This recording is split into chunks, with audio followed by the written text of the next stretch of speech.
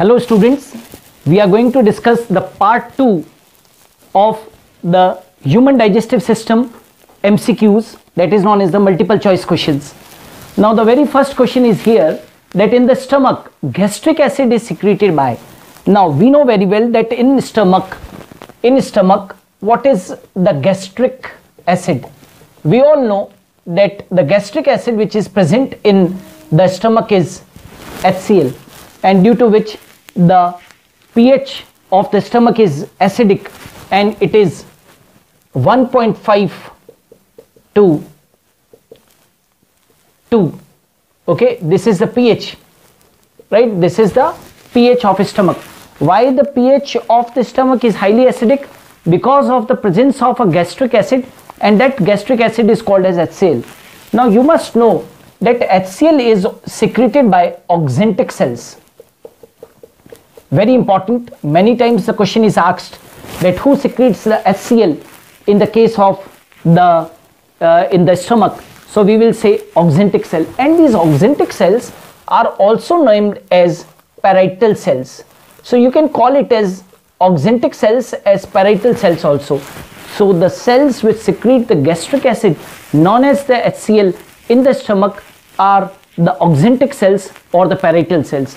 So the question was that in the stomach gastric acid, that is HCl, is secreted by, so you have to opt it the parietal cells. Okay, parietal cells, also called as oxyntic cells, release HCl. So the option number 1 is correct. Option number A is correct. Okay, and peptic cells are the chief cells.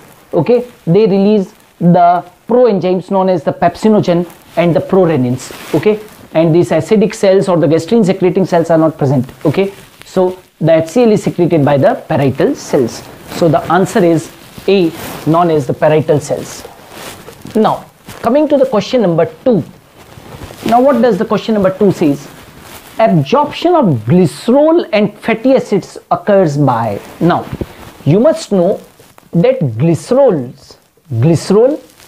plus fatty acids. Okay, these glycerols and fatty acids are what? They are fats, and they are insoluble.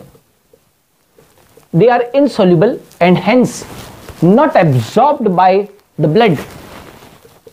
They are insoluble and not absorbed by blood.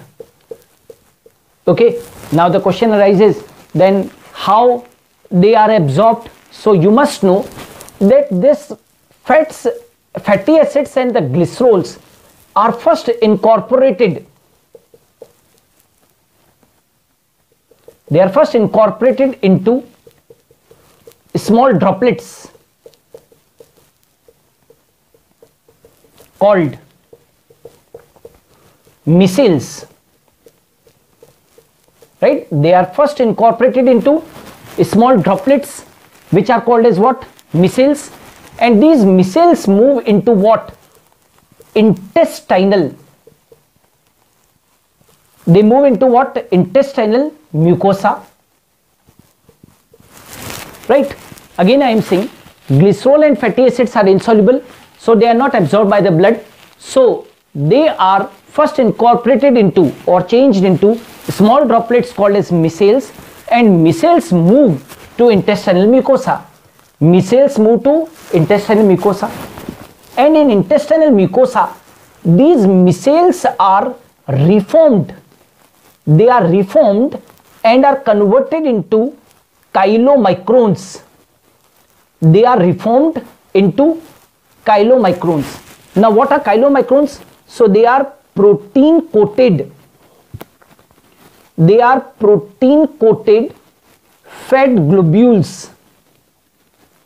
They are protein coated fat, that is known as fat globules.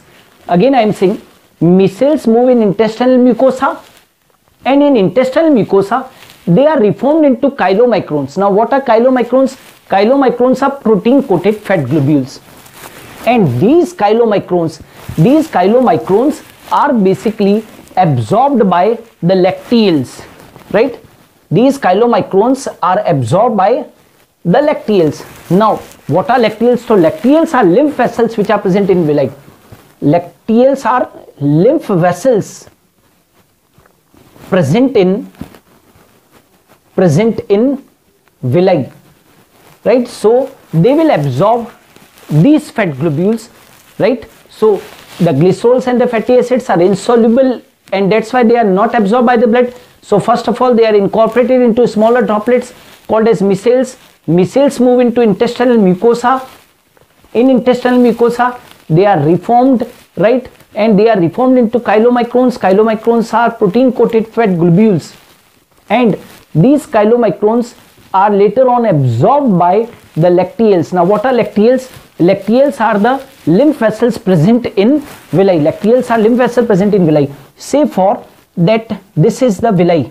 These are the finger-like projections known as the villi. So in these villi, certain lymph vessels are present like this type. Certain lymph vessels are present like this type of the lymph vessels are present, and these lymph vessels are called as what? These lymph vessels are called as lacteals. Now the question is, absorption of the glycerol and the fatty acids occur by. So it's clear that lymph vessel within the villi present in small intestine, lymph vessel within the villi, the lymph vessel present within the villi, right, in the small intestine, right, is actually responsible for the absorption of glycerol and fatty acids. And these lymph vessels which are present in the villi are called as what? Lacteals. It is clearly indicated here by the discussion that the lymph vessel which is present within the villi is called as lacteals, which are present in the small intestine. So the answer is C. Okay. Now the third question. Now the third question is also somewhat similar to the second question.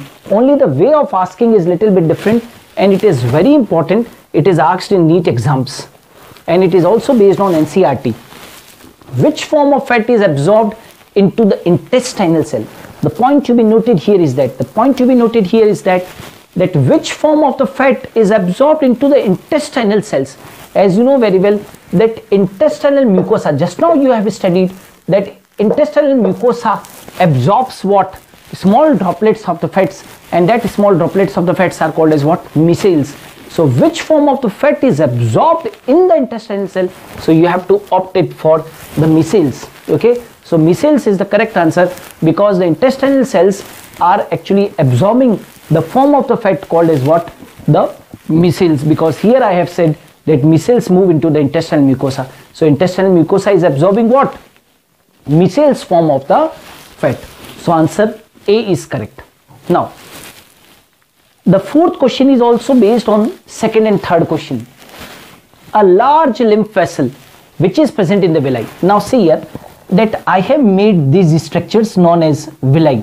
Now these are finger-like projections. These are finger-like projections which are present in our small intestine, and these finger-like projections are called as what? Villi. And in these villi, certain lymph vessels are present, and these lymph vessels are called as lacteals, and they are absorbing the fats.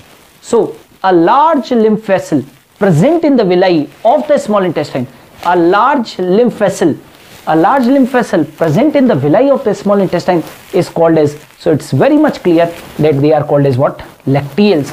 So the answer B, known as the lacteal, is correct for the question number 4. Okay.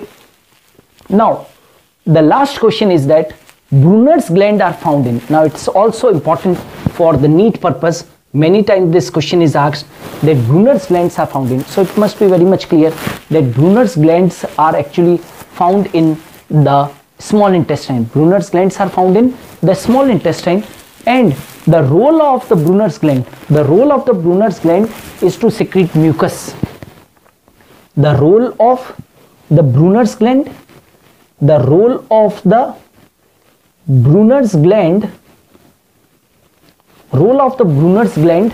is to secrete what? An alkaline mucus. So the question is that Brunner's glands are found in submucosa of stomach? No. Brunner's glands are found in intestine. They are not found in the stomach. So wall of rectum. Now rectum is the part of large intestine. But just now I have said that Brunner's glands are found in the small intestine, especially the duodenum part. Now the submucosa of duodenum, submucosa of the duodenum, and the mucosa of the ileum. So it must be clear that Brunner's gland, which are secreting the alkaline mucus, are actually associated with what? The submucosa of duodenum. So the correct answer is submucosa of duodenum. So dear student, these questions were based on the digestive system. This was the part 2 of the human digestive system. We will be coming with few more videos. We will be coming with theoretical videos based on this topic and few more MCQs on this topic. Keep watching. Thanks.